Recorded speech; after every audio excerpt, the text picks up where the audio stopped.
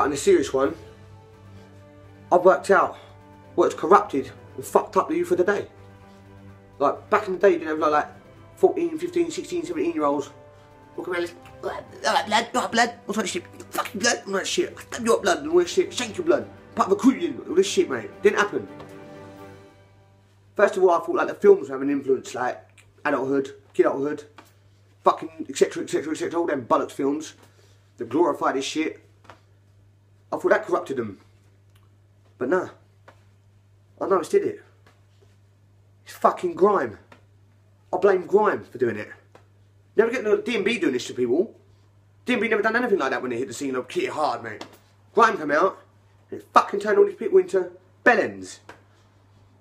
Like, Jesus Christ. Sort your fucking selves out. Seriously, I say it's down to grime. Think about it seriously, right? Think about it seriously. Grime committed the worst crime to the generations. And it fucking pisses me off. Blood. I go back.